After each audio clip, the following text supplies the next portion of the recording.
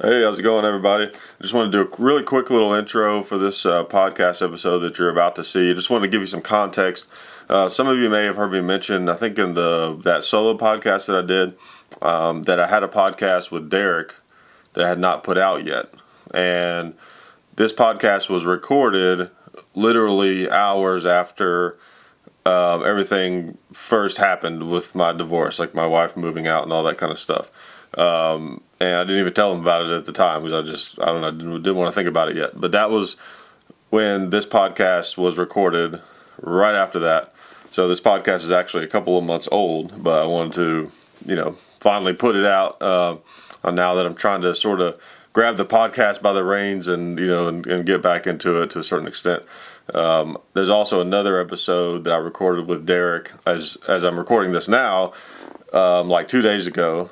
Or 3 days ago, something like that. This week, basically, that I'll be putting out also very soon. So by the time you're seeing this video, there'll be another one coming really soon that was recorded, about 2 months later, something like that. More recently, basically what I'm trying to say. And also, really quick, before I get off to the podcast and let you guys listen to that, I wanted to also remind you really quickly that I have some more of those canvas prints that you may have seen in the last video uploaded on this channel. Or I had that print that's actually still active on eBay. And if you look in the description of this video, also I will pin a comment and post links to how you can find the eBay and the different auctions and everything, so you can go and check those out if you're interested in bidding on those. I just wanted to show you I had some more.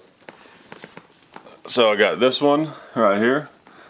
This one is a 16 by 20, so it's a little smaller than that first one, but it's kind of an old school vintage picture of the range. So the guys have been watching the videos for a long time.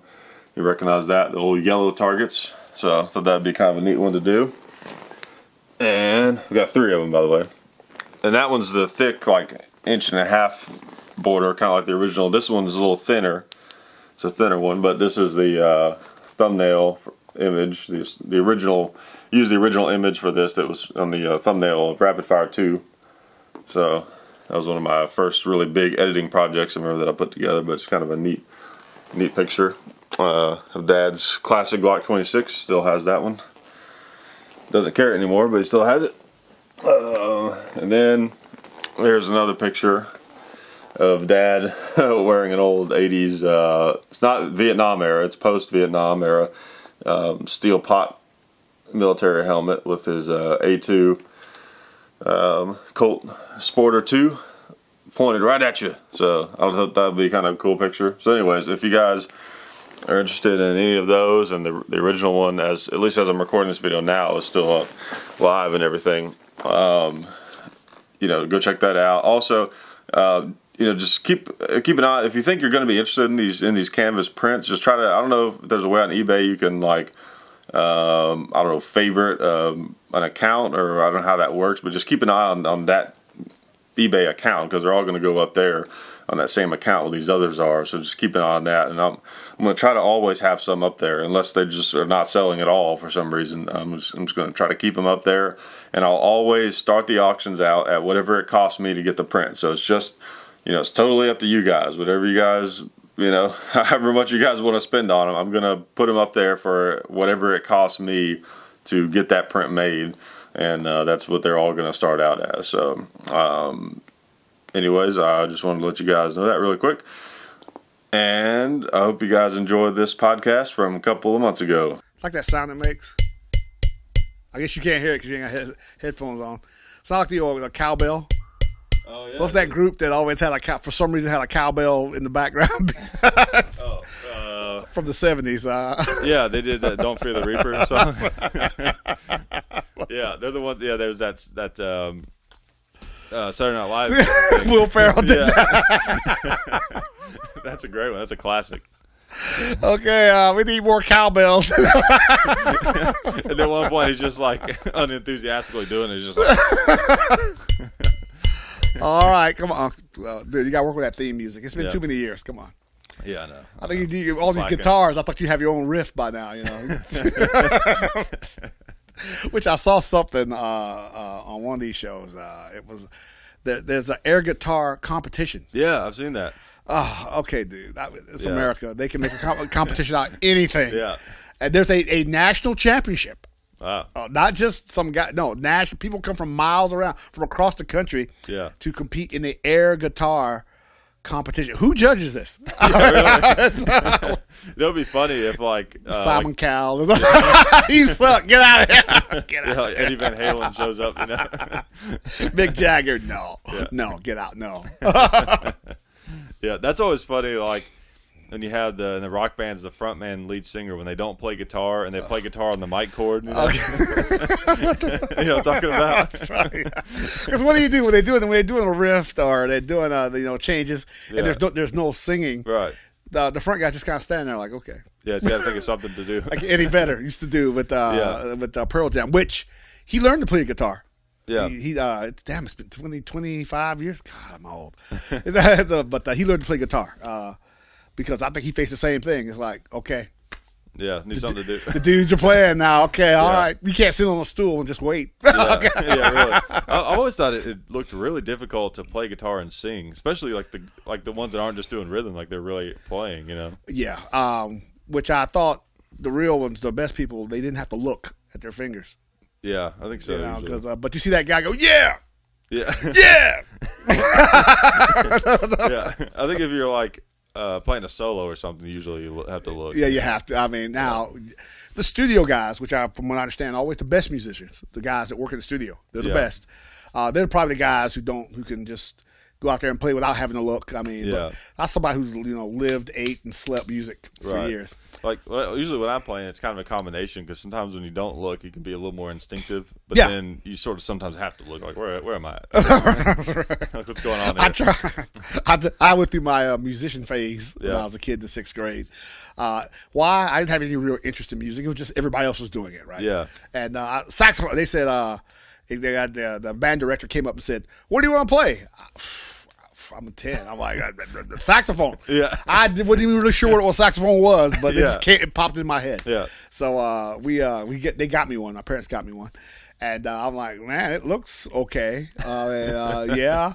And then this guy sitting in the 4th row of the band. Yeah. And it sounded like this was your classic junior high band. Sounded real, real halting, real tinny, real just, I mean, right. And some guy with the triangle. Who plays the triangle? There's so much you can do with the triangle, though. You can bang it like on the side, and then you can do the little circles in the middle. I think that's it. Are there people at Juilliard now? Is that triangle class to the left? Like, who's the greatest triangle player ever? We got to look that up. We got to, yeah. Or like the symbols. I mean, that's about it. I mean, that actually is. I've tried that before. It is kind of tricky, like hitting it the right spot. But I guess once you figure it out, it's kind of like, all right, that's what it is. Got it. Okay, I can go sit down. I always thought those big drums were cool. Talking about the like kettle-looking things, or kettle drums. Okay, I'm sure there's more to it than what it looks like. I mean, there has to be, I think they're so big that even hitting it in like a different spot makes a different sound. I think. Yes, there has to be more to it than what it looks. But this guy next to me he had this big tenor saxophone. The thing was as tall as he was. Oh man! And the problem I had was I was too lazy to practice. I was like, I just want to be able to do it. Come on. They're like, and then the embarrassing part was that they'd stop you doing band practice. Yeah. And they go, okay, you hit it. Oh, I go, oh shit. Oh my God. I didn't practice. Oh my God. What am I gonna do? Okay. Okay. All right. I'm done. Okay. After about 2 times of getting called out, I'm done. Yeah. There you go. So much for my band playing. Yeah. Well, I really wanted to play. Well, first I played drums, and then I decided I really wanted to play guitar. Okay. And I started playing guitar. I was probably toward the end of high school is when I started playing. And what always happened to me is I would take it seriously for a while. Yeah. And then I would lose interest because, you know, the practice thing. The practice thing, yeah. It's just like, it just takes so long. And then I would pick it up again and then lose interest. Pick it up again, lose interest. That's the trick. But, this time I've actually stuck with it, and I realized what it was the whole time. Like, I'm old enough now. I don't have these delusions like I'm gonna be a rock star one day. You know what I mean? Like I don't Eddie Van Halen. Yeah. Like I don't have that feeling. I just play because it's fun, which is what keeps you into it. You play because you like playing. Right, exactly. And then I don't put pressure on myself to learn stuff because who cares? It doesn't matter. I'm just playing because I'm like enjoying playing the act of doing it. Exactly. It's good to learn an instrument. It is. I like to think, oh man, I'd like to sit down and do that one day. Nah, dude, I ain't got no patience to open the pack of ham in the refrigerator. So I cut it open. I want to learn how to play the mouth harp. You know, doing the juice organ. Yeah. Juice harp. Yeah, there you go. Yeah. You had to, as a guy in the last century when I was a kid, you had the only dudes could play trumpet. Or saxophone, of course, or trombone, or drums. Yeah. Oh, if you were a guy, you couldn't play the clarinet. That's what that is. Like always, like a girl instrument. Clarinet, what, gay or something? What the hell? And don't even touch a flute. Don't even look at a flute. Unless you're like English, like 500 years ago, or Jethro Tull. Flute? What the hell's wrong with you, boy? You playing a flute? You can't come across as cool. Oh yes, I play the flute. Like you're like some guy that's in prison, you know, playing tattoos, you know, Aryan Nation tattoos, you know, playing the flute. Like beats people with it. You know? So no. Yeah, that's all. You were limited as a guy. You were limited to what you could play. What about drums? That's a good. Drums or what's that? Tuba? French horn. Oh, have you seen that thing? Or like, of course, it's been in the news all the white supremacist rallies. But there was somebody that brought a tuba to one of those, and like, while the KKK was marching, they played that thing where it's like doo doo. It's so great. So yes, the sexism even creeps into music. Yeah, like you ever see a female? No, they were doing it to make fun of the. I know. Okay. I thought you were saying like a bunch of Nazi tuba players. No Nazis like that tuba over there. Another example. They've ruined tubas now. First they ruined the Confederate flag. Now they've ruined tubas. That's right. Next thing you know, the flutes will be next. Yeah. But it was like you never see I've never seen a female trumpet player. Yeah. To be honest, never. Now I'm guitar sure there is one, but yeah, I can't think of.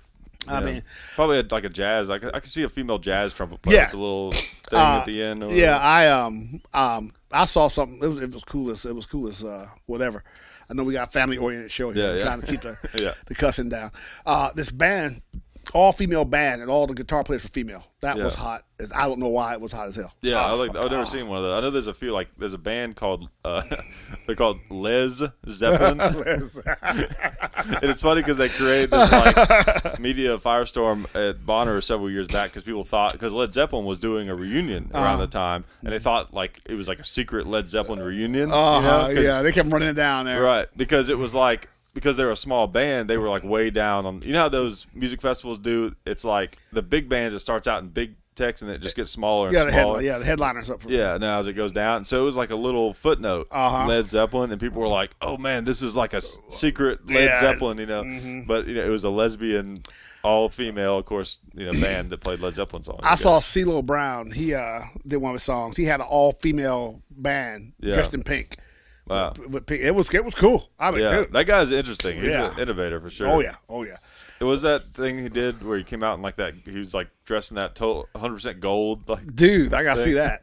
It was weird. That's up there with Lady Gaga in the meat suit. Oh yeah, yeah. I guess it's a free country. Why not? Yeah, it's a free. Yeah. Like Prince, God rest his soul. Years ago, he wore that bodysuit to the American Music Awards. Yeah, I'll never forget it. Unfortunately, he wore this flesh-colored bodysuit with wings under the arms and ass. It didn't have an ass. That sounds like Prince. It was assless. I went, and this guy not in jail. Again in America, if you got money or fame, people have to put up with you. if a regular person if somebody walked down the street in front of Mount Hickok here, and with an assless bodysuit, he'd be locked up like that. Yeah. What's this guy doing here? What is this? Unfortunately, sometimes what I feel like entertainment is, in the entertainment industry sometimes, is it's kind of like society's way of like letting people vent so that they'll you think about it, it's like I feel like our society is a little repressed in a certain way. In many ways, yeah. And the people that are doing the repressing, they're probably like, yeah, let them have their rock and roll and their crazy. Their rock and roll and their low calorie. Right. It's like parents, like if you let their kids rebel against them, sort of, almost. Yeah, well, I feel like it's like they're encouraged to do stuff like that. Well, see, if you're in the entertainment field. Yeah. It's like you do something crazy like that, you're eccentric. Right. And you get noticed more. Exactly. But if you're just a regular guy walking around with the assless bodysuit, you're crazy. Yeah. All right, lock him up. Get him out. Get him out of here. Get him out of there. It's like you ever seen the Simpsons movie? I think so. Yeah. It's pretty good. But there's a scene there, this guy, someone was like, I think you've grown mad with power. And he's like, of course I have. You ever tried to go mad without power? It's boring. No one listens to you. That's so great. That's like what's his name? Austin Powers. What's his name? Forgot him that quick. I want to say it's Mike Myers, not Michael Myers. How quickly we forget. Michael Myers, Mike Myers, two different things. Mike Myers. How quickly we forget. Yeah. He was. I saw him do a skit, and he said he was one of these late night infomercial guys. Okay. Was it like, SNL? Yeah. Okay. He says, yes. He says, yes, I want to get rich. Yes, I want to get rich quick. Who wants to get rich slow? Yeah. I mean, yeah, exactly. So if you're famous, you can get away with all kinds of stuff like that. Yeah. Like The Walking Dead. I hate to plug other shows. Oh no. Yeah. When Rick shaved his beard. Yeah. Was it Reedus? What's his name? Daryl. Yeah, Daryl. Yeah. Yeah. Reedus. Whatever his last. Oh, they're talking about the real guy. His real name. Yeah. Oh, yeah. It's been off there that long. Norman Reedus. Norman Reedus. Yeah. He asked the guy, "Let me have your beard, your shavings from your face." Oh wow! And sold it on eBay. Dude, I believe it. Somebody will buy it, whatever it is. Get like a picture of him, and have the beard in a paper bag, a plastic bag. Dude, there you go. You need to take dude. On special occasions, wear it. That's right. That's nice beard. It's funny that you mentioned that because this is actually a rare collector's edition Rick's beard. Do you and your old man do these Comic-Con things? No, I've never been to one. Actually, I wouldn't mind going sometime. Dude, I thought hey, who knows? Dress up as a stormtrooper, the 13th Legion. Yeah. Dad could just dress up as himself. I mean, I saw one in India. That was interesting. And these two Indian women took some flack for some reason for dressing as Wonder Woman. I'm like, why? They looked great. I'm like, what's the problem? Yeah, I bet. Dude. And was it because of like the Sharia law thing? That's right. They don't have that in India. No, right? Not India. Yeah, that's Hindu. That's right. But for some reason, these women took flack for dressing up as Wonder Woman. They looked great. I don't know what the problem was. I don't know who complained about them. Yeah, I said, screw them, dude. They looked great. It was probably something similar to like the Sharia law thing, and some kind of some traditional Orthodox, Hindu person. What is this? Yeah. But cosplay, yes, I did when Wonder Woman the movie came out.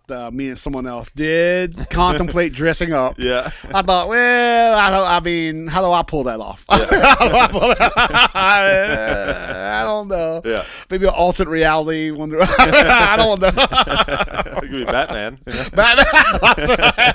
Yes, the older, slightly overweight Batman in the later years.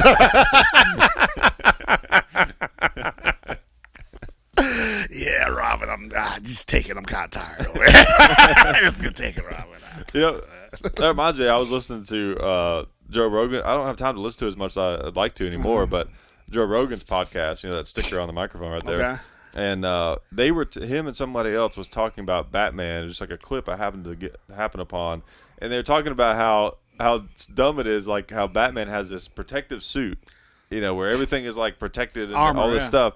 But yet, because Joe Rogan's a fighter, his chin being the most vulnerable place is like just totally exposed. Right. And also he's like, and it's big and it's white. It's just like a big target just right there. I mean, it's like his whole suit is black and he got this big white chin right there. It's like, or you're Batman. Come on. Batman he's the world's greatest detective. That's true. That's right. And he's also a ninja. Well, yeah, you're right. If you go by the new reboot, the Christopher Nolan reboot, right. He's been trained in the mountains of Asia for years. So you probably wouldn't even get close enough to hit him. That's true. It's a distraction. That's what it is. Right. It's to lure you in to feel like you have a chance. Best one I liked was the version of Batman. Well, it was undercover Batman. What was that movie with what's his name? Danny Trejo? No. Yeah, him as Batman. He's in every movie, so I'm just guessing. But what's his name? Dang, what's his name? There needs to be a Sam Jackson Batman. He was in Con Air. What's his name? John Malkovich? No. Yeah, that other guy. What's the guy's name? He was in Con Air. He was in. You're talking about the Cameron Poe, that guy. Who? In the movie. His name in the movie was Cameron Poe. He had long hair and he was getting out of jail. Former Ranger, yeah. Yeah. What's his name? Forgot him already too. It's been that. Yeah. Let's see. He's not the guy in the Matrix. I get them confused sometimes. Keanu Reeves is going, what? Yeah. You think I look like him? Nicolas Cage. Nicolas Cage. Yeah. See, dude, that's a warning because if you're out of the spotlight for just that long, people forget you. You know. Yeah. Nicolas Cage was in that movie with the little girl, Hit Girl, and he was Big Daddy. He was a bootleg Batman. He was a discount Batman. Whatever the name of the movie. What was the name of that movie? It's bothering me now. We gotta look it up. But anyway, he was this guy. He made his money with computers and all that. And him and his daughter, his 13-year-old daughter, went around fighting crime. Yeah. And the guy looked just like Batman, except he used guns. I know what movie you're talking about now. Is it Kick-Ass? Kick-Ass, yeah, that's it. Kick-Ass, yeah. But he was Big Daddy. Again, it was a discount bootleg Batman. Yeah. That's all it was. Except he used guns. Yeah. And his daughter was bad. Hit Girl was bad. Oh. Yeah, I've never seen that. I've heard about it. Yeah, I need to check it out. Great movie. And it was Batman with guns. He had the cape and the ears and all that. He's like, you know what? Yeah. You don't have to work as hard when you got guns. I love that. That's cool that they did like a knockoff Batman. It was great. I thought they would get sued. But he didn't have the. Did he call himself Batman? No, he was called Big Daddy. That's right. Okay. He had same suit, cape, the same thing except no back. Yeah. A yellow belt with BD. Big Daddy. That was it. That's funny. They went out and fought crime at night. You know? Yeah. And I saw a part of a documentary about guys that actually do that. And, yes. And some of them have been injured a few times. Yes. Not a great idea. Honestly, if you're going to do that, really, in reality, your best bet, first of all, dress normal. Don't wear a costume. No tights. Yeah. Dress normal. No capes. Step one, dress normal. Step two, have a gun. That's right. Yeah. And then step three is just be more of a good witness than anything. Yeah, be realistic. Yeah. Be realistic. Hey, dude, you might not want to go try to fight this guy. You're not Batman, dude. Yeah. I think I saw the same one you're talking about. There are people out there who they have regular jobs, and then once they get home at the end of work, they suit up and go out there and patrol the streets. Yeah. There's this guy, some black guy in Seattle. He walks around dressed as. I think that's the one I saw. What's his name? That black guy, black superhero. Not Blade. It was someone. Anyway, Spawn. Oh, okay. And he just patrolled the streets. You know, the guy's built. He's built. Yeah. But at the same time, you got to be realistic. You know, like you said, be a good witness. You know, right. The guy he knows first aid, CPR, all that. He has recording devices. He'll call the police if there's a problem. Yeah. He's realistic. You know, hey, I'm not for walking around in the costumes. Yeah. Okay. Okay. That's what it is. Police that need to just wear a superhero costume.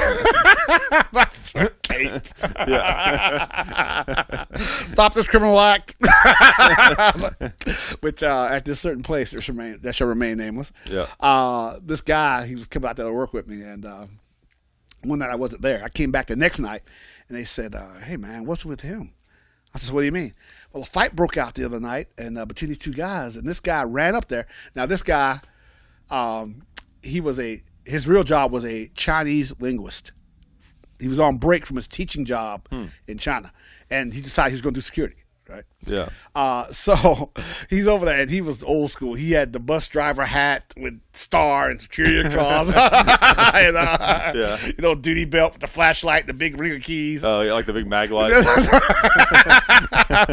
You know, big security patch on the side. You know, gray shirt with black pocket flaps, the whole 9 yards.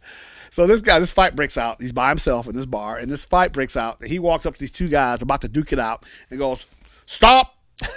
Stop this criminal act!" Like he said, literally said criminal act. No, he just said stop. You know? Okay. He just stood, stood with his hands hip. Stop! Stop this now! And from all reports, the two guys looked at him like, "What? You see that? Do you see that?"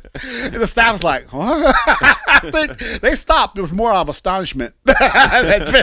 Did you see that? It's almost like the time I remember that these guys, these two like gang affiliated guys, got into a fight, and big dudes, and they were fighting and wrestling on the ground, and I was like, I'm not really sure what to do. I guess this, yeah, and I sprayed them. That's right. And it just made them fight harder. So like, it didn't really. Nah. Luckily, a bunch of other people came, and then they stopped or whatever. It was weird. It was interesting how the fight broke out because, you know, I've been in a lot of situations where people talk a lot of crap and nothing ever happens. Yeah. You know, and it was outside of a club, of course, and there was this guy. Okay, let me think. One guy was walking to his car, and then I guess the other guy was they were both walking to their cars, I think, but their paths sort of were crossing, you know? Yeah. And they were sort of talking. One guy was Gangster Disciples, and the other one was Crips. And I think one of them was definitely Gangster Disciples, and one of them was like another gang. I think Crips. They might be friends. I don't know. Anyways.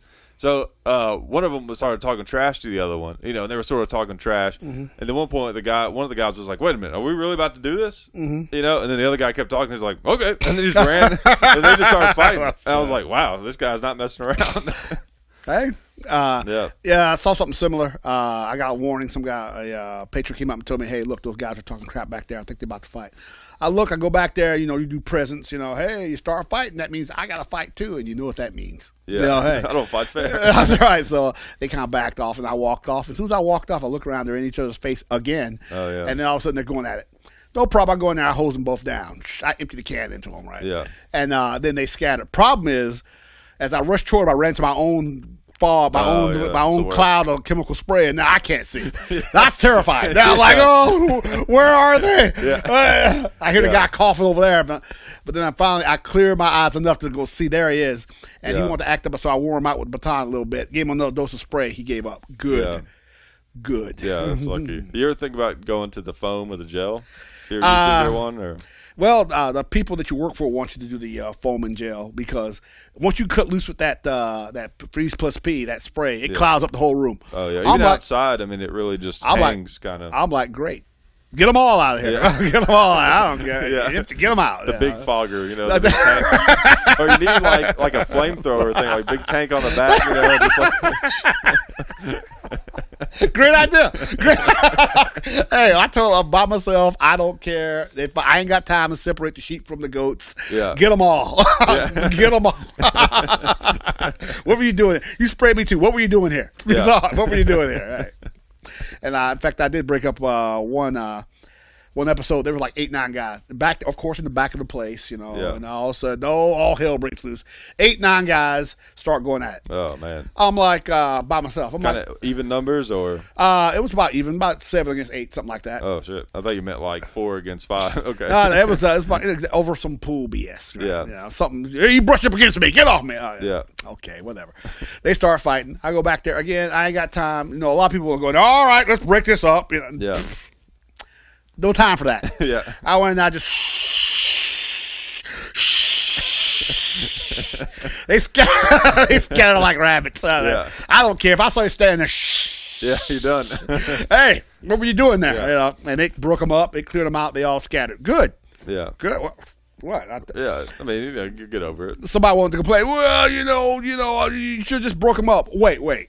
What part of 8, 9 guys fighting did you not understand or did you miss? I mean, pepper spray, it sucks, but the thing is, there's, unless I've never heard of any, unless maybe there's some case where people are allergic to capsaicin or something like that, but I've never heard of that happening. I mean, it sucks at the time, but it causes no actual physical harm no long to anybody. It's going to wear off about 3 hours. Good. Yeah. And I'm like, again, if there's a big fight breaks out in here and you see me coming, why'd you stay there? Why'd you run for it? Yeah, get out of there. Yeah. That's right. Hey, bystander, I don't care. I ain't got time to figure out who's who. Yeah, that was always my thing, with those security situations. Like, you give people a chance. Yeah. And after a certain point, it's kind of like, okay, you knew what was going on. That's there, right. And they're gonna complain. He sprayed me. Yeah, I did. Yeah, there was a fight going on. I ain't got to. Yeah. Also, there's something I love to preach about called disparity of force. If there's a bunch of them and just you, that's even more reason for you to use whatever you got. Yeah. People don't seem to understand that. Well, I ain't got no gun, but there's six of you.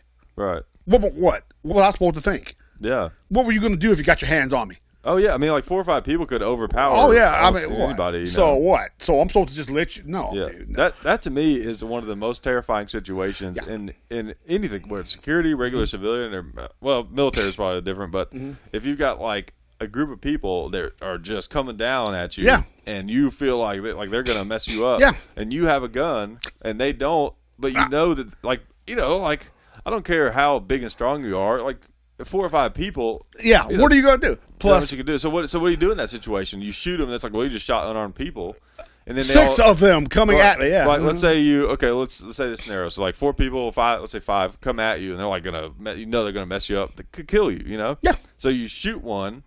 Right, get their attention. Yeah. Let's say they all scatter, but then the one guy's just laying there dead.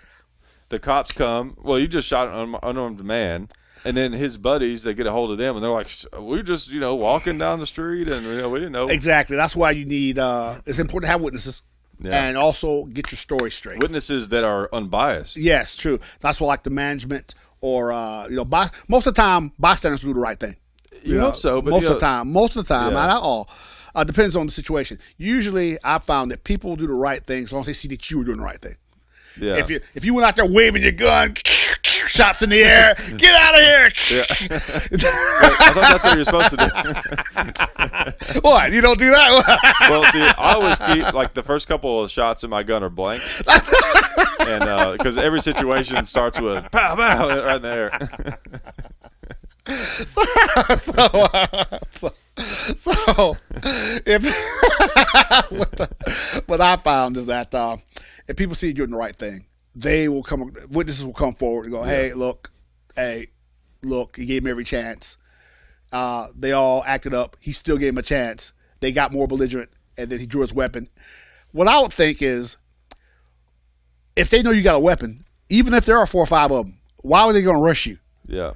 Wyatt Earp. Yeah, with that crowd. That guy when they tried to lynch that guy, he says, yeah, you'll get me, but I'm going to take 12 of you with me. Right. Who's first? You? Yeah. And especially if you have a shotgun, that's the effectiveness of a shotgun, because even at close range, if someone shoots you with a pistol, if it's not a dead, shot in the head or something, you might survive. A shotgun, though, at close range, you're done. That's right. Pretty much. And I'm like, who's first? Right. Who's first? So turn a mob into individuals real quick, real quick. Yeah. So I'm a big believer that it's all how you act, how you come across. Somebody should be calling the police as soon as they see that confrontation coming. Somebody needs to be calling the police. And again, it's all about how you carry yourself. Let them yell, scream, call you this. That's fine. Yeah. Where are you doing that? Out there.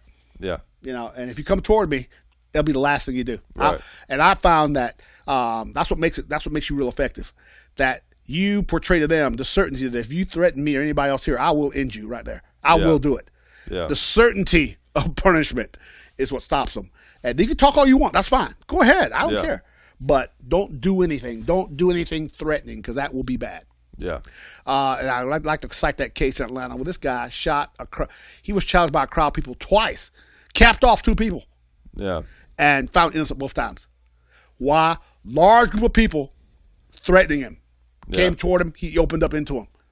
And his defense was, there were 6 or 7 of them. Right. What was I going to do? They could have done anything. Exactly. Yeah. And that's why even like being pepper sprayed sometimes in the right setting is justified, for using deadly force. Especially when you're by yourself. It's just you, and there's a group of them. Look, I've told you to leave.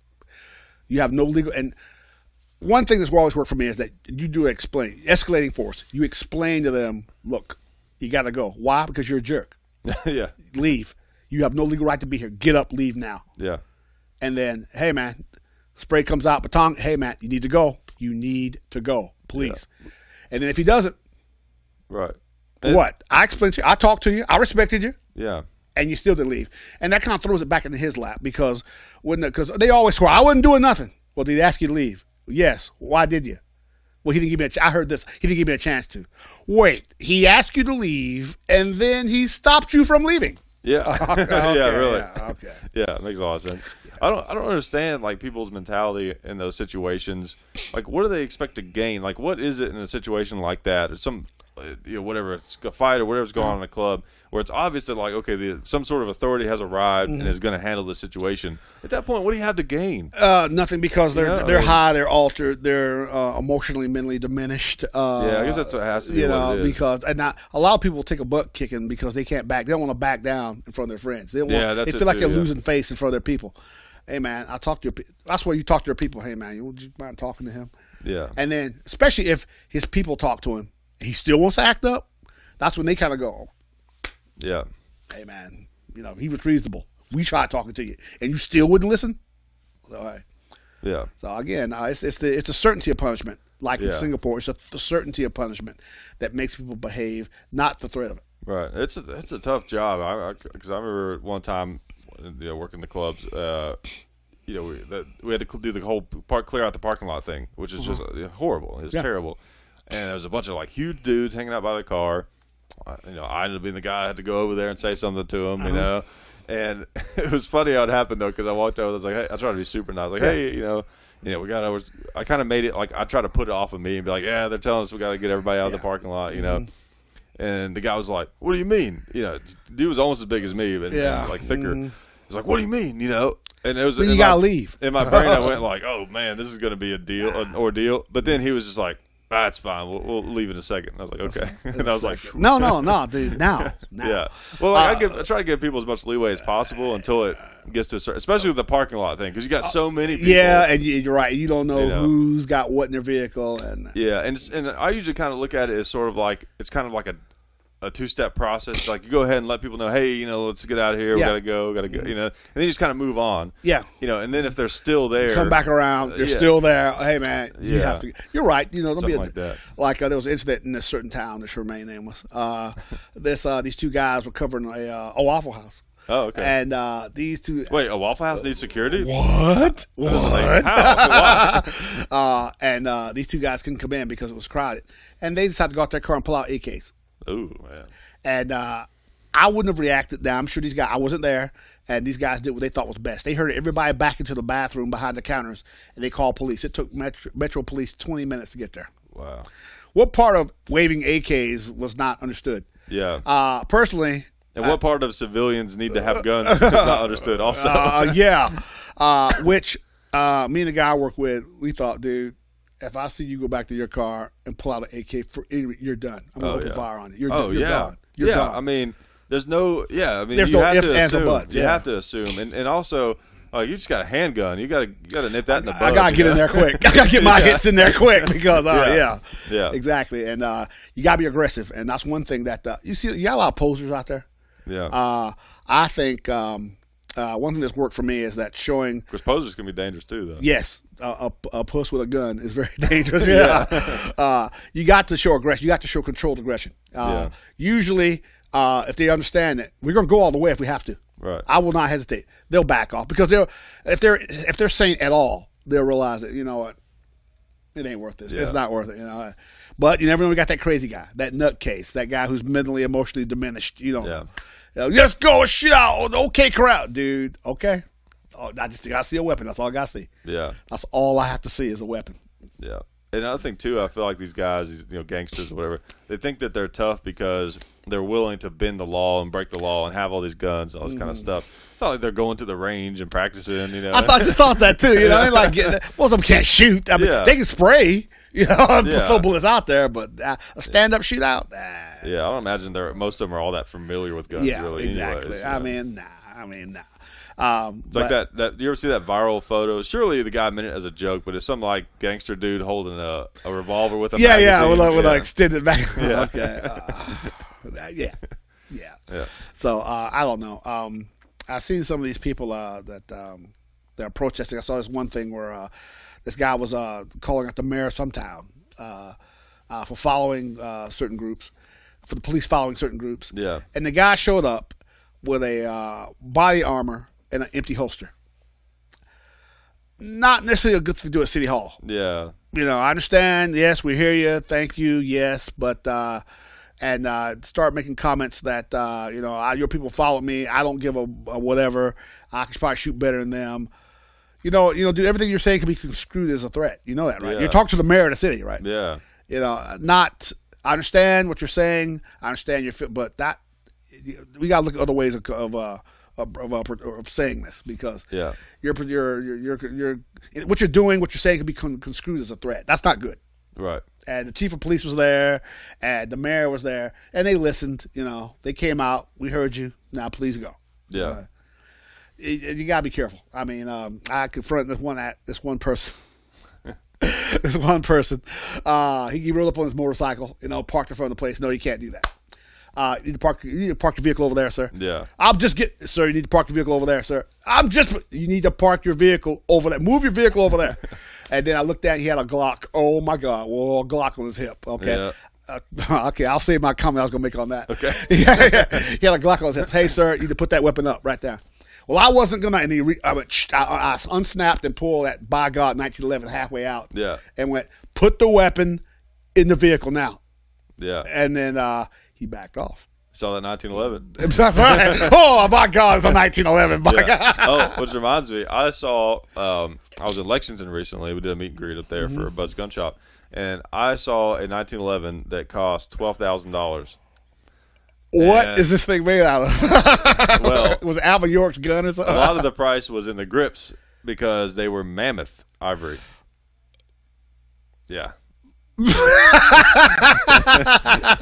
Okay. Definitely for the man who has everything. That's right. The mammoth. What kind of grips you got on that thing? Oh, nothing special. Just mammoth ivory. Just an extinct animal's ivory. Is that like his everyday carry? Yeah, I got my mammoth grip, 1911 But there's a company, I don't know if you heard of them or not, called Cabot Firearms, and they make really nice custom 1911s. And they have regular ones that are like, the regular ones are expensive too. There's that price range of custom 1911s where they're like handmade, hand-fitted, and they're expensive, but they're expensive for a reason. Yeah, for a reason. And they're usually somewhere between that $2,000 to $4,000 range. Oh, is that all? Oh, yeah. And they make some, that are in that range, but they also do these like really special, like runs and special versions of them like that. They probably only made one of those. Or how many mammoth tusks are they out there? Yeah, exactly. But one of the things they're famous for is they made, I think, 2 1911s, a pair of them, out of a meteorite. Did you ever hear about that? Whoa, dude! Yeah. Oh my God. They're valued at like well over $1 million or something. Dude. Again, that's Bill Gates. Give me 2 of them, whatever. Yeah, but that was just like a publicity stunt, kind of, but it's cool that they did that. I'd love to actually see them. I think they have them at some of the trade shows and stuff. Where you can see them. I like to. I was thinking, probably get one out of walrus tusk. Yeah, there are plenty of walruses around. Yeah, you can do that. And you can still get ivory grips. Well, if it's already out there, you can't get new ones. But right, you can also get fake ivory. I've been thinking about doing that myself. Fake ivory grips. The only thing with those is you have to watch, and it may not bother you, but on some of those they're like so slick that they get sticky. You know what I mean? They're like, you know what I mean? They're like so smooth that they become kind of sticky, and they can kind of like, Yeah, I can't think of a good example. You know, it's like something you put your hand across and it's like smooth, but then it's so smooth, it's like whoosh, like glass, and then then it's like smooth, and then your hand sticks to it. You know what I'm talking about? I don't know. From your own sweat that comes off your hand. I guess that's what it is. So kind of like you have to watch that. You want them to be, because real ivory, it's smooth, but it's it's kind of. I don't know. Got that look, that feel about it. Yeah. It's a cuss that's that yellowish color. Yeah, because it ages. Yeah, it yellows as it gets ages. And some of the fake ivory I've been looking at, it's guaranteed to yellow as it ages too. Oh, that's cool. So I mean, which we all know why that ivory is the big thing. George Patton, by God. Yep. His ivory handle 1911, by God. Hey, not pearl. Yeah. You know what you got to get sometime, and they're still available. They're not as expensive as you would think. Is a 1903 hammerless. That Patton carried one of those too. Oh shit! And I think that's the gun he fired at the airplane. Maybe both. I don't know. Because he always had two guns on him. Yeah. His biographer said if you see one gun on Patton, he had two. Yeah. If you see two, he had three. Well, he had three that he was known for. He had the 1911, and he had the Colt single action, and then he had the 1903. Have you ever seen one? They look like kind of like a miniature 1911, but they don't have a hammer. It's all internal. Oh, okay. And it came out before the 1911. 1903 is when didn't take off. No, it did. It was super popular. Oh, was it? Yeah, John Dillinger carried one. Oh, it was like one of the first automatic pocket guns, basically. Oh, okay. And it was chambered in. It initially came out in 32 ACP, and then it was chambered in 380 down the road. So it's not you could get it at 9. A real pocket gun. Yeah. Yeah. Which I saw this other gun that Patton supposedly had. Well, that he had. He bought a 357. Which who made the first one? Was it Smith & Wesson? The first 357 Magnum, I think. Smith & Wesson. Don't. It was a 1935, and he bought it for $60. Well, it's 1935 though. Yeah. And I looked it up. The equivalent now is like $1,400 now. Wow. In modern dollars. But $60 in 1935. The average person made $10 a week. Oh yeah, that inflation thing is crazy. Oh man, and he called it his 357 his killing gun. His killing gun. I'll wound him with that 380 and finish him off with the 357. Yeah. Oh, dude. Here's something else. I mean, yeah, I'm thinking you could just. I'm reminiscing. You could go back there and just buy a Thompson, throw in the seat, and ride around. Oh man, stop. Yeah, until Thompson. Yeah, until the gangland shootings. 1934 Weapons Act. Yeah. Yeah. Those are the good old days, Well, most cops we talked about. Most cops back then had to buy their own gun. Right. It was going to be a 32 stub. No. Yeah. Well, you think about. Think about this. Today there's some small towns. Yeah. I think about in the 30s. How small some of these towns were. Oh yeah.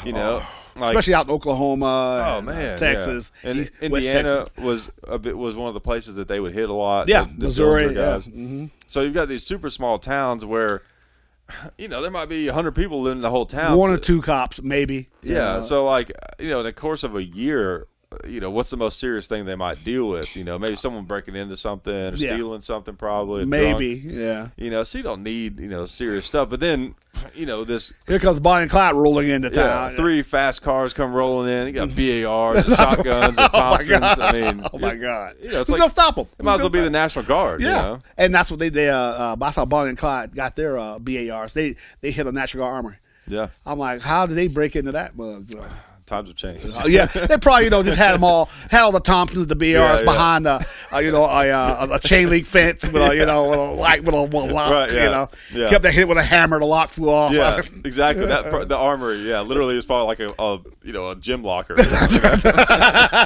Yeah, who's gonna go in there? Go on. Yeah, exactly. And Jesus. Yeah, it's crazy and. It's interesting, though, that was like one of the last times, just kind of like the Wild West, where you could do something like that and actually get away. But nowadays, the thing, being able to outgun the police, that hasn't changed. You could conceivably still outgun the police. You could, especially if you had explosives, and serious stuff.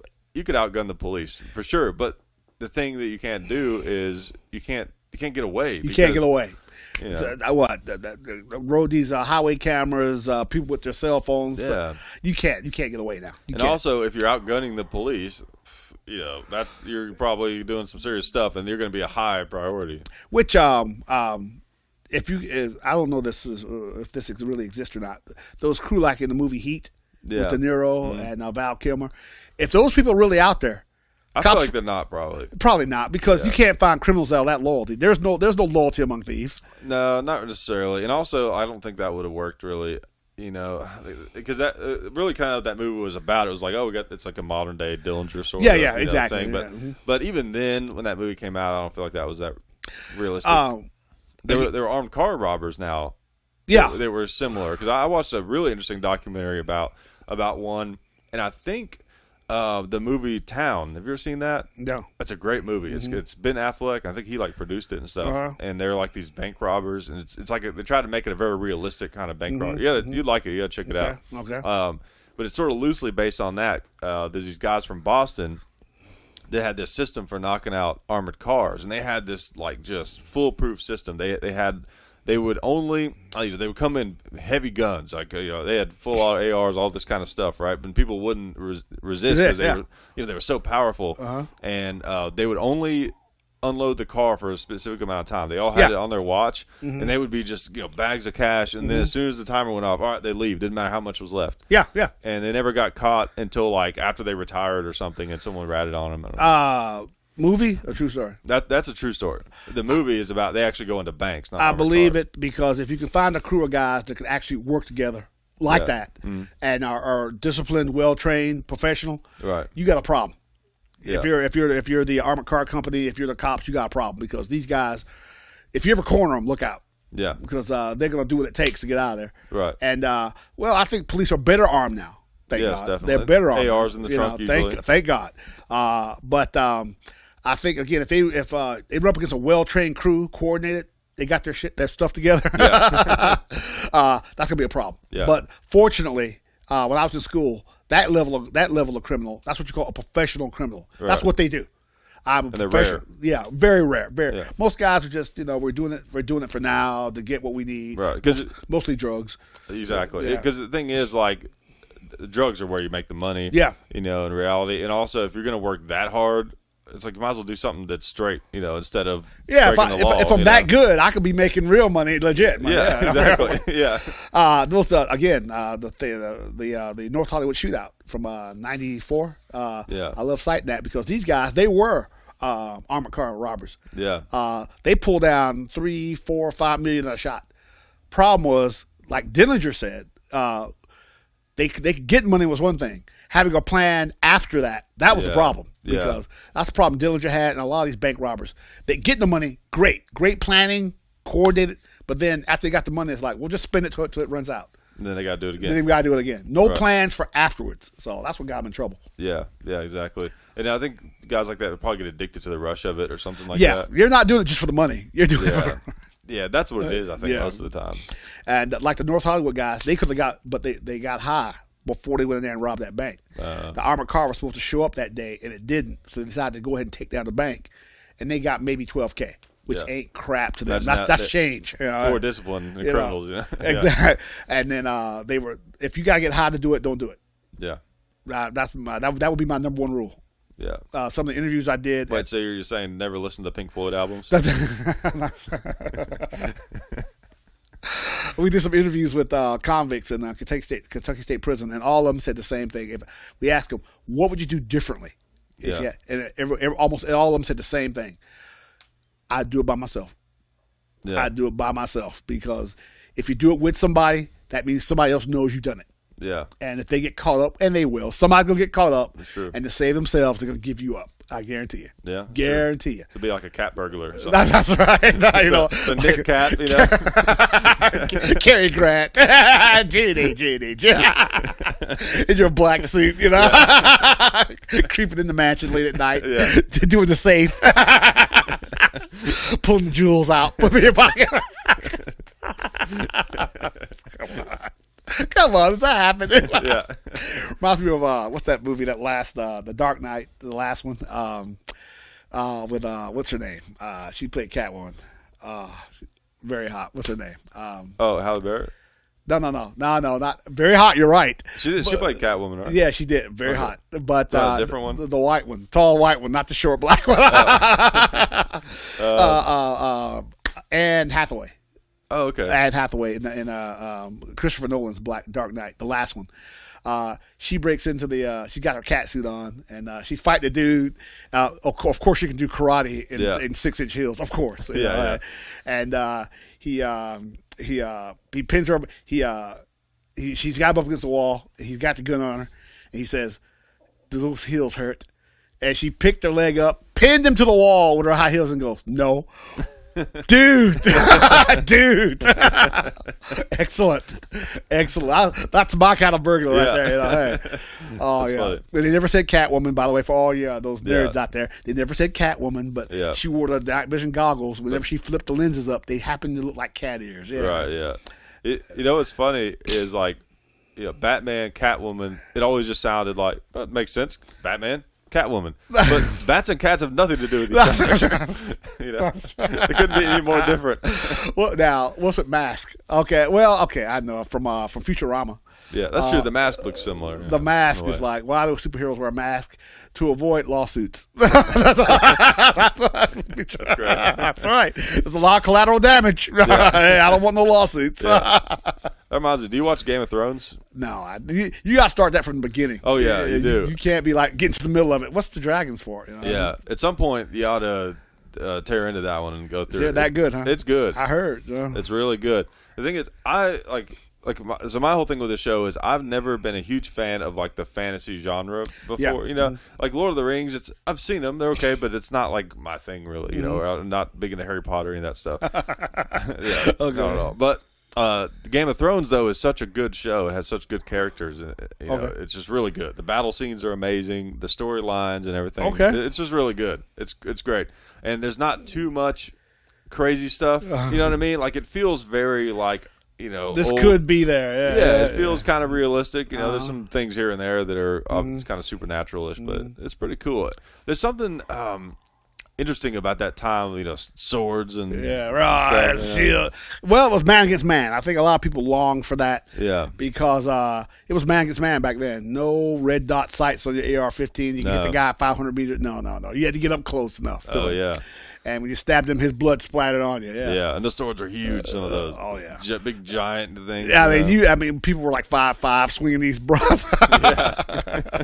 Yeah. I mean, I guess those knights and stuff back in the day, they must have been super a lot of upper body strength. Well, life made you tough back then. I mean, people back then were tougher than anybody alive today. And you could die at the drop of a hat. Yeah, I mean, that's if infection didn't kill you. I mean, you scratch your arm. A week later you're dead. Right.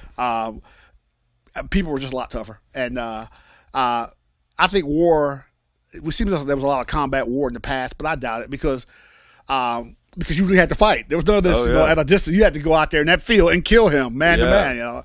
I remember reading in some of these ancient battles, both sides were standing and looking at each other for like an hour. Really? Because we have to go over there and kill them, hand to hand. Yeah. So they just kind of stare at each other until somebody just said, "Okay," until move forward. Yeah. So it scary, terrifying. Yeah. I mean, people were urinating on themselves. Defecate. I mean, it's hand to hand combat. Yeah. Now you got people who loved it. Who licked that stuff up. So there were those guys that were just good at it and just survived lots of battles. Licked it up. Oh yes. Well, another war. I guess that's the one thing about it is, of course, a lucky arrow could always get you. Yeah. But versus now, if you were really good with a sword, like if you truly were like head and shoulders above like almost anyone you would come in contact with, I guess you'd be hard to kill. I mean, and we can't. I don't think we want to imagine how vicious they really were. Yeah. Battles back then really were. You got wielding an axe. Oh my god! Oh my god! Oh my god! Yeah, and also what it would do to your mind too. Yes, I mean we know what happens. People come back from Iraq. Shooting somebody with a gun 300 meters away. Okay, he's gone. But like you've seen heads splitting open. Yeah, exactly. And like you're seeing people's brains, entrails falling out, splattering all over you. People, the wounded, and the smell, the wounded are dying. Oh, dude.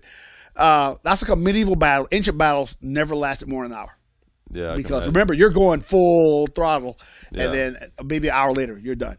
And if you're not trained for it, which most of them weren't, most of them just, hey, you come out of that field, peasant. Here's a sword. what? Here's a sword. Get out there and fight. No armor, probably. Yeah. Hey. Now, what messed up the Knights is that when the English came out with that longbow, that English longbow, all of a sudden this peasant from the field could take out a knight off that horse. Yeah. From what is it? I think anything under 100 yards, a longbow will go through you. It could hit you. It could go out to 400 yards. And up until 1860, it was as effective as any rifle. Oh, yeah. Hard to see it coming, too. You got the sun in your eyes. God. Dude. I'll tell you, that would be a good strategy is like if you could attack your enemy when the sun was coming down where it was in their eyes. Yeah. And just lob those arrows in. They look up and you can't really see, and they're all coming in. That's what one reason the Romans were so effective is that they were trained. And they had that system, which I guess is historic. You see it in all the movies. They had the shields. Yeah, shield wall, and then they would fight, and then the centurion would blow a whistle every 2-3 minutes. He'd blow a whistle, and the guy would pull the other guy back and then take his place. So a fresh guy would take his place. Yeah. So you're only fighting like every 5-10 minutes. That way, you always got a fresh guy up front. These guys are wearing themselves out. Yeah. But you always got a fresh guy up front. The Romans were organized and disciplined. But everyone's terrified of them. Oh, yeah. And I read this thing about the Zulus before I came up here.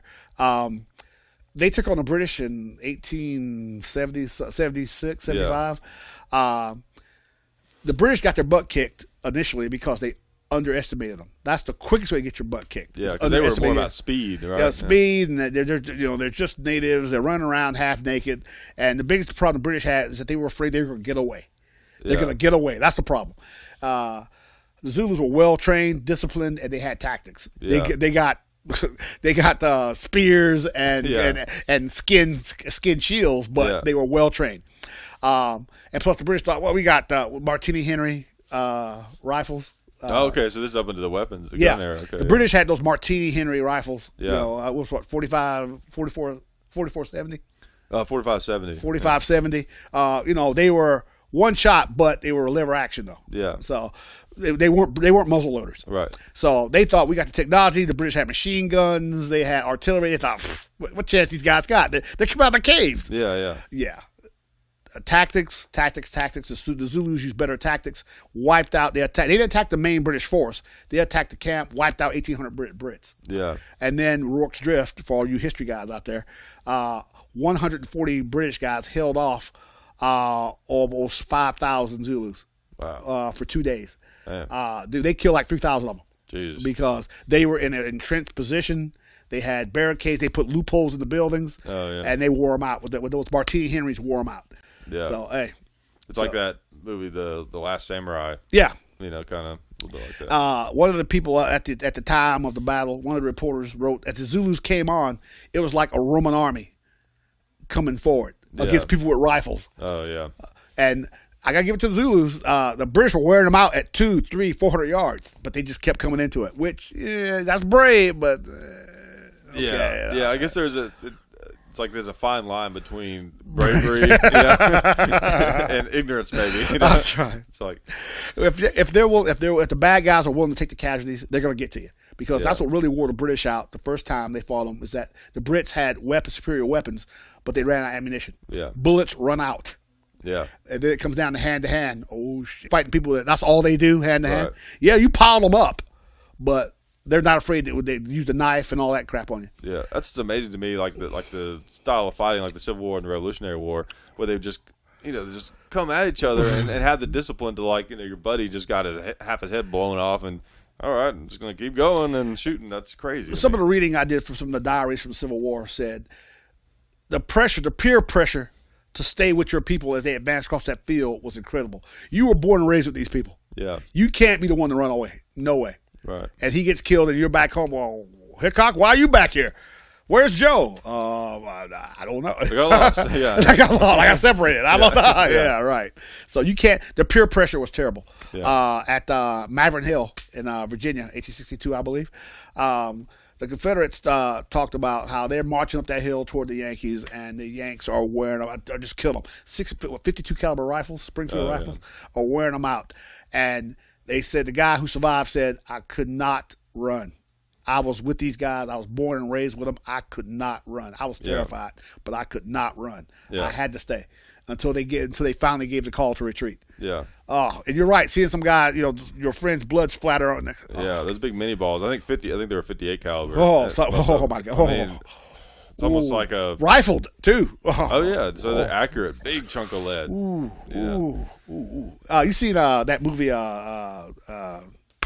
Matthew McConaughey, Jones. Free State of Jones, yeah. That's a good movie. The Free State of Jones. That first part when man, that battle is brutal. No. That even though it's short, it's one of the more like brutal and realistic Civil War battle scenes that I've seen. Yeah. They're behind. They're so close. That's what's scary. Like they go over that hill and it's like they're right there. It's like God. And you see them aiming at. Yeah. I saw that one in the theater, and I remember, and I've seen all the big Civil War movies and stuff. Gettysburg and all that. Yeah, Gettysburg is great. The battles don't feel totally realistic. There's not much blood and and all that, but just the story and everything is amazing. But they come over that hill and you see those guys like I had kind of one of those moments where I was just like, ooh, that's close. Two rows of guys, one kneeling, one standing, and they're. Yeah, like you can see facial expressions. Oh my God! That guy, this buddy gets shot and the blood splashes on his face. He just wipes his face and keeps walking. Yeah. Dude, back then PTSD, which they didn't call it, but then they called it soldier's disease back then. Okay. They had no idea what to do for you. They just put you on the train and sent you out west. Just get on this train and stay on it till it stops. Hey. Yeah. At least back in those days, like. Probably a little easier to manage PTSD because it's like, especially if you go out west, it's like, is it that different from? That's right. Here's good. Just anybody in front of you. It's like, man, I don't know how to adjust to this, environment where like everyone's trying to kill me when I just got back from this war environment. What was it? When I was in school, this guy this old Western guy came and talked to us about the old West. Yeah. He said, you see the movies from the 50s where bad guys ride to town, everybody, scurries away. He says, BS. These people in these towns in the old West were from Civil War veterans. Yeah. They've been in Gettysburg, Shiloh, Atlanta. War with the Indians. Too. They weren't going to run anywhere. In fact, if that guy acted the wrong way, he'd find himself hanging from a tree. So no. It's just like what happened in Coffeyville with the Dalton gang. That story. You talking about Northfield, Minnesota? No, this is in Coffeyville, Kansas, maybe. I don't know. It's kind of like it's not too far out west, but it's like west. Yeah. And I don't know, Coffeyville is what it's called. But anyways, the Dalton gang, they I think used to ride with Jesse James and some of those guys, and they were like sort of detached from them. And they somehow they knew that they were going to come and try to rob that bank, and they tried to rob two banks at the same time. Yeah.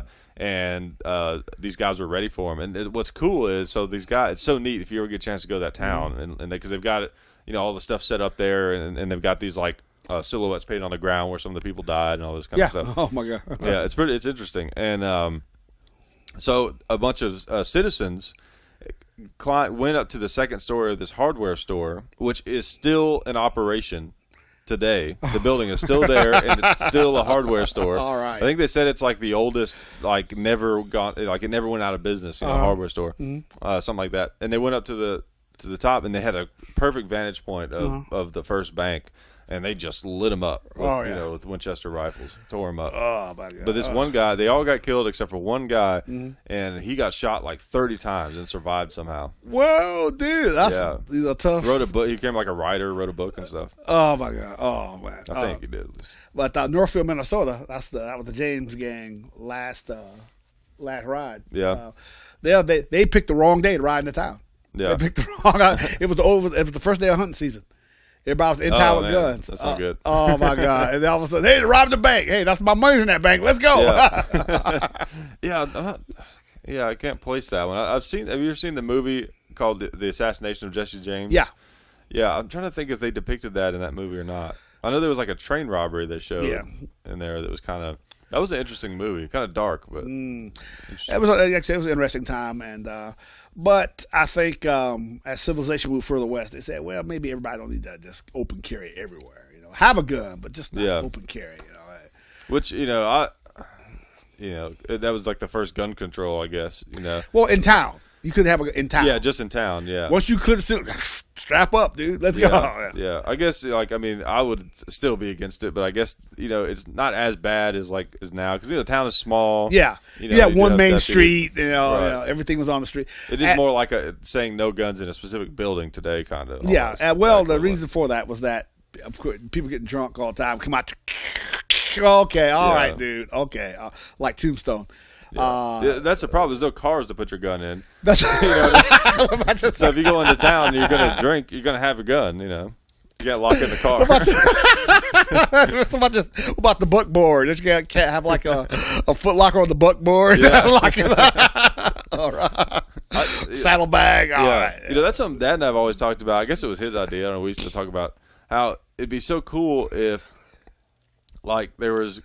Because that's always a problem. If there's a place you want to go into, but you can't bring your gun because maybe you're going to drink. Yeah. Or whatever. You're not allowed to have it in there or something like that. And you got to figure out what you're going to do with it, If businesses had, I mean, it's too expensive, I guess, but if business had, like, lockers. Yeah. Like in the front of the business. Or check your gun at the door. Yeah, something like that. What's that? 45, put right here and put a name tag on it, put in the box. Yeah. Empty it out by firing it. The chambers. Well, I think the big deterrent was if everybody was packing. Yeah. If you open up in that gun, you're done. Yeah. The bartender had a coach gun behind that bar. He's like, "What's that? What?" I mean, the showgirls had derringers in there. That's right. Yeah. so everybody was packing, which I think that's the best deterrent to web because everybody's got one. Right. Don't open up, dude. You won't make it to that door. Yeah, exactly. So, like Kevin Costner and Wyatt Earp, when he took over the town, the sheriff's job, walked inside the bar with his two boys. Boom! Yeah. It all ends now. Like, yeah. Hell yeah. God. Yeah. Hell yeah. That's what I'm talking about. Yeah. Should be the same way now. Yeah. I still think my favorite Wyatt Earp is the one from Tombstone. Yeah. Yeah. Oh yeah.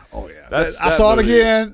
Can't see it enough. I know. It's just it's one of those special movies. Val Kilmer stole the movie. I don't know what happened to him afterwards, but he stole the movie. Yeah, he did. Doc Holliday.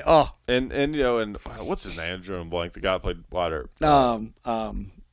Kurt Russell. Kurt Russell. Yeah, Kurt Russell. Kurt Russell. Yeah. Yeah, I mean he was great, but Val Kilmer was really the He standout. stole the movie. He was Kurt Russell was the star, but Val Kilmer stole the movie. It's sort of like the Joker and the Dark Knight. Exactly. I mean, awesome. I mean, Doc, I didn't want you to come with me. Now I didn't want to speak for you. He walked up to him and says, "What?" Yeah. Don't you insult me like that. Don't insult me like that. Yeah. It was great is like how everyone was a little afraid of that Johnny Ringo guy. Doc Holliday. No, not at all. You can't even see straight. That's why I got two guns. One for each of you. Hell yeah. Hell yeah. Right. I mean, like, oh my God. That's like the greatest comeback. I mean, there is no better comeback. That's the movie. That's what up there, Rooster Cogburn. Fill your hand, you son of a. Yeah, right up there. And the shootout between Johnny Ringo and Doc Holliday. Yeah, and that was great. If you remember, like. He was like, "You look like you've seen a ghost," and he was genuinely concerned that Doc Holliday was there. That's what was interesting. That's right. Yeah, Johnny Ringo, you got like somebody just walked across your grave. Yeah, Did he put a cigarette down? Did he put a cigarette down? Yeah, dude, that's great. That's confidence. Yeah. I'm not even gonna stop smoking. I'm gonna kill you, and then I'm gonna finish my smoke. Yeah, and from what I've heard and read, Doc Holliday was the real deal. Like the real guy was. Because he moved out there and... He was a dentist from Georgia. Right, he's very, very educated, but came out there and basically had kind of a death wish. Well, yeah, he had tuberculosis. He was slowly dying from tuberculosis. Was a big killer in the 19th century. Yeah. They had no cure for it, no idea. All the way up until, I think, the 30s. It's tapered off around there. It tapered off when the early 1900s it started. Okay. They started having an idea what caused it and an idea how to treat it. But up until then, it was white people out left and right. Yeah. He was a lunger. Yeah, lunger, Yeah, and the only treatment they had was just rest. Oh, I'm just going to lay here and slowly cough to death. Yeah, basically. Well, he knew he was done. That's why he wasn't afraid of anything, because I'm dead anyway. Right. I know I'm going out. Yeah. So, but great Yeah, it's amazing how sometimes there's certain roles, where it's just like, wow, that guy nailed it. Yeah. Like the Joker from the Dark Knight. It's not even you can't even say that it's good. It's just perfect. You know what I mean? The dress, the outfits, and Tombstone. Oh, I'm gonna have to get one of them suits myself.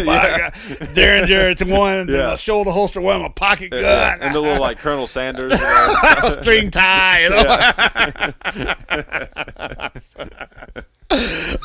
You're a daisy if you do, which was an actual expression from the 19th century. They're not really sure how it was used. They assume that they used it the way that Val Kilmer did, but that was an actual expression from the mid 19th century. They say, well, if you do this, I'm going to do that, and then, oh yeah, well, you're a daisy if you do. Yeah, that was an actual expression from the 19th century. So. You can get you a cowboy gun. Well, you got the Henry, but you need a handgun. You need a Colt single action. I gotta get that big John Wayne lever. Like the lever. Let's spin cock it. Yeah, I've been practicing, but it's hard to do with a Henry. Explains that concussion I got. Right. Yeah, Henry a little too big and heavy. A little bit big. Henry's a little bit big for that. You need that Winchester 92 for that. Right, exactly. But, you can get those. I think Rossi, that company, makes one. Well, John Wayne, and that all came from John Wayne's first role in Stagecoach in 1938. People don't understand how big John Wayne was. He was like 6'7". Yeah, like 260. Yeah, I think it maybe like 6'4" or something. He was bigger. He was John was huge. The Duke was huge. Yeah, I don't know. Huge hands, and him and the stunt guy came up with the large ring lever. Yeah. But and then that's the first time he did it. The spin cock was in Stagecoach in 1938. Pilgrim. God, yeah, way to go, Duke. It's funny when you watch that. When you watch that movie, because you obviously John Wayne is this huge character at the time, but it's fun to like last time I saw that movie, what I tried to do was imagine like, okay, I don't know who John Wayne is, at all, I'm just watching this movie. He was great. He deserved the Oscar. And then when you first see him, he has that lever gun and everything. It's just kind of like, okay, I see why he was a star. You know what I mean? It's like some people have a certain like air about them. You know what I mean? John Wayne he tried to do other movies like now he pulled off the war movies pretty good. Yeah, but he tried to do like he did one when he was Genghis Khan. Yeah. The Conqueror, I think that's the name of it. It was John Wayne in Asian makeup. I thought I was like, and he little mustache. That's a little straight, and he sounded the same. It was the same. He couldn't even get the accent. It's John Wayne doing an Asian accent. Come on, dude. Yeah. But he was I guess a one trick pony. Yeah. But he did it good. Yeah, that's the thing. Doesn't matter if you're good at it. You know, John Wayne, by God. It's like Sam Jackson. He's always Sam Jackson. It's the same movie every time. It's good. Like the movie The Horse Soldiers. John Wayne. That's from 1959. Yeah, come on. Him and William Holden were in it. Okay.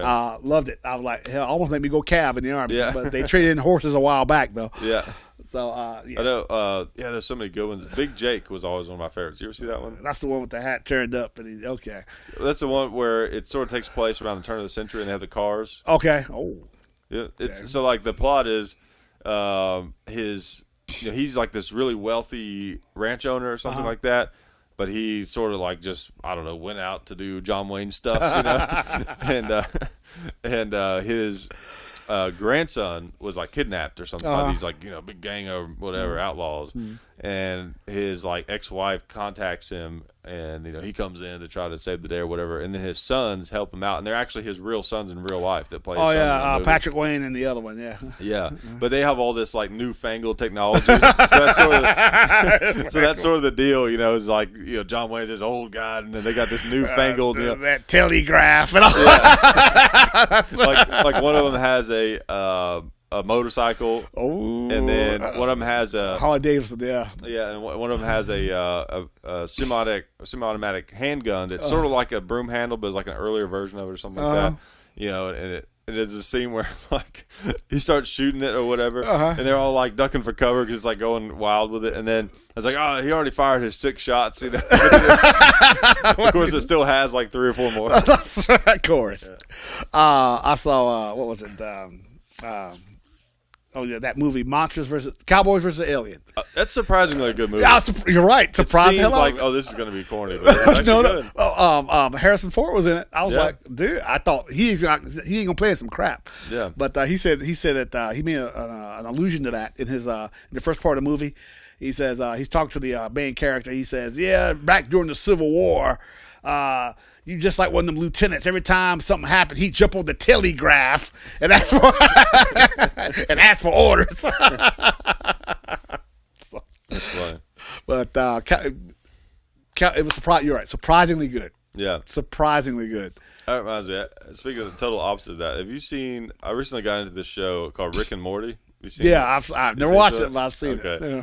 Man, it's like, you know how when The Simpsons first came out, it was like, it's, destroying American values, and it was like a big, it was a very shocking kind of show because it was like, it seems tame by today's standards, but it was like, this is a rude family, and then South Park was like that revisited. Yeah, like Rick and Morty is sort of that all over again. They're like really pushing the envelope. Yeah, but it's pretty cool because it's more in because South Park is kind of like just a very crude kind of show. You know? And sometimes I like that stuff, but it gets old fast for me. And I mean, how long's it been on? I mean, it's kind of the same rehashed. Sort of, it's like how many times can you see like a? Okay, I'm not gonna say. But like Cartman. I'll tell this joke. Cartman. What's the Kenny the Jewish kid? I think so. Yeah. Kenny the Jewish kid. He says, what's bad, Kenny? You couldn't concentrate in school, so they sent you to concentration camp. What the fuck? Yeah. That's the one joke I remember from that job. You know what's funny is back. I did a video doing stand up, and I had a joke about that. And didn't realize it was from South Park, and then someone told me, so I had to quit doing it. Don't. You still doing comedy? Yeah, I still do. Yeah, dude, I didn't see you doing. You put up nothing on about stand up. Yeah, I haven't put up any videos lately. This guy. I'll do some more. I saw this new guy. I guess he's new guy. Eric Griffin. Yeah. I saw a couple of his shows. The guy, he started out. You could tell he was just starting out because some of his jokes were like, but he's gotten better. You see him gradually getting better. Yeah, and better. But he told them. He talked about airports, which I agree wholeheartedly with him. Airports. The worst thing about airports is the people. The people, not the worst. They should have two lines: experienced travelers and jerks. Like Mr. Go through the security line with $5 worth of change in your pocket. I mean, dude, or Mr. 2 jacket wearing guy or 5 computer guy. Yeah, but dude, what are you doing? Check that stuff. Hey. Yeah, exactly. I was gonna tell you. So Rick and Morty. Okay, so people listening right now, if they watch that show and they haven't seen episode 5 from season 3, don't listen to this part. Okay, but I have to say this because a lot of people listening probably won't watch it, but this is an example of the kind of stuff that they do that I love because it's just a great joke. So, anyways, I was seeing this episode where Rick is this crazy, like insanely genius scientist, right? And he can travel to any dimension. It's kind of like Doctor Who in a way, but like a cartoon, like a weird cartoon version of it. Mm-hmm. So he has this machine in his garage that he's built where it like makes things larger, right? It's like a ray gun, and it makes things bigger, right? So now him and Morty are off on some crazy adventure or something, right? And at home, he's got this in his garage, and his daughter goes and uses it to try to make her boobs bigger. But she like screws up, and then it ends up turning her into a giant. And so like Rick's I think that's his granddaughter, and then his daughter, whatever. It's confusing. So her mother comes out and like tries to help her, and is like, and they're trying to figure out this machine, right? They're trying to figure out how it works, And they keep hitting buttons on it, and it's just like doing more crazy stuff to her, like it turned her inside out at one point. Yeah, it's weird. And so then there's like a number on the machine that says customer service. Right? Okay. So it's like this. Like, imagine like this, this machine right here. It's got like a big ray. So there's like a customer service thing on there. And then, so she calls the customer service, and of course, it's like then it cuts to this. You got this little window that appears on the screen of like these 3 aliens, you know, like sitting in this room behind this desk of a bunch of like, looks like an old like phone operator thing, you know. And she's like, you know, how do it's like this thing turned my daughter into like a monster? How do I, you know, get it to turn her back to normal or whatever? He's like, okay, all right, you know, there's no problem. Okay, what you want to do? Okay, there's a panel down on the right side of the machine. Okay. You see that panel? It's like, okay, yes, I found it. Okay, now there's a blue button, something like that. There's a button there. Push that button. She's like, okay, all right. She pushes the button, and then a door opens, and they all run out of the machine. And they're like, we're free.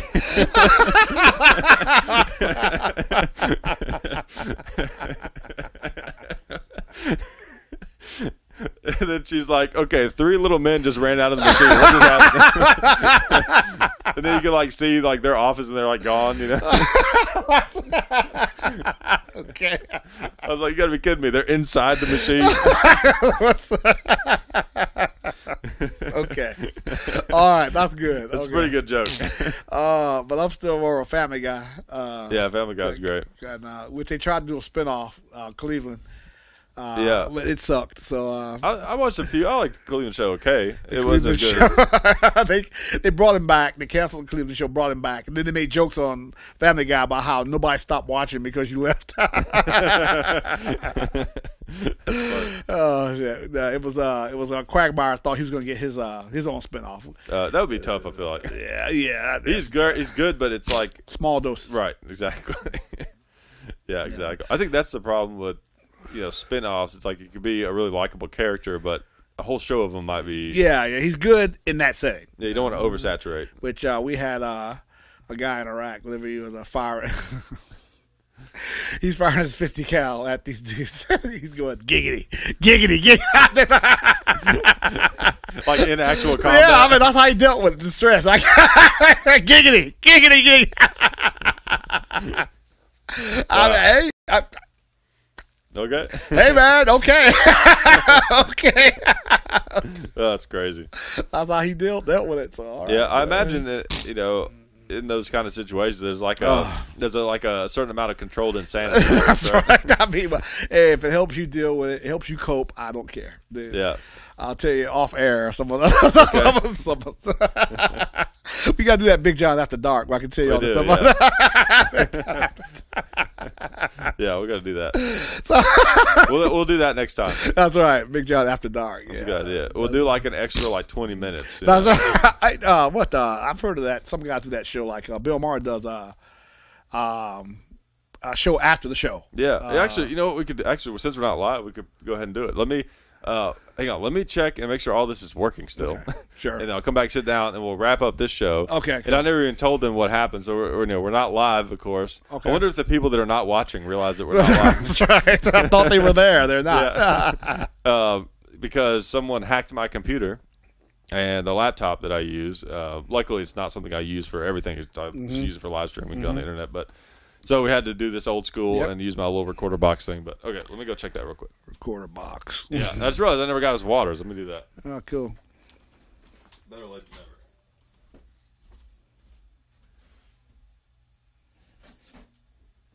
Thanks, dude.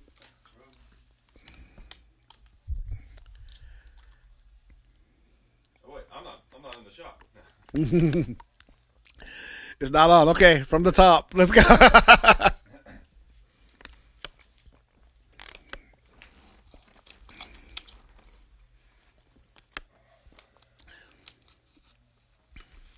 Okay, so we're going to wrap the show up, and we're going to do another, 15 or 20 minutes, and it's going to be the After Dark episode, and it's going to... Oh, fine. No preparation. Yeah. Thank you. Yeah, I actually created another YouTube channel called John Hickok. Okay. And this one is Hickok 45 and Son, and the other one's just John Hickok, because I wanted to do Did you say John Hickok?